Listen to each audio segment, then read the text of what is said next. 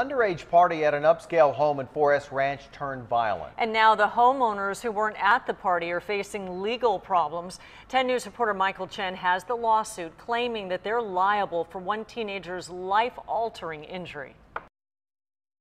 A blur of booze and then blood in the backyard of this $2.5 million home where the life of one teenager changed in a split second. I instantly drop to the ground and I get in a fetal position. Austin Guidry-Lair says before that happened, a lively June party, some 50 seniors from Torrey Pines High. Guidry-Lair says he had several beers when the 18-year-old host asked him to approach a party crasher, a known troublemaker, and his group of friends and ask them to leave. He says when he did, the other teen took a swing at him, leading to a brief scuffle before the two were separated and the group left. Soon after, deputies appeared after someone called in a noise complaint. As the deputies arrived, the teens scattered, and as Guidry-Lair got to the bottom of the driveway, he said he heard his name and turned his head. All of a second, boom, I just get hit across the face with a bottle. He suffered severe eye damage and is now legally blind in his left eye. Guidry-Lair just filed suit against the other teen and the 18-year-old party host, along with his parents, even though we've learned they were at a movie.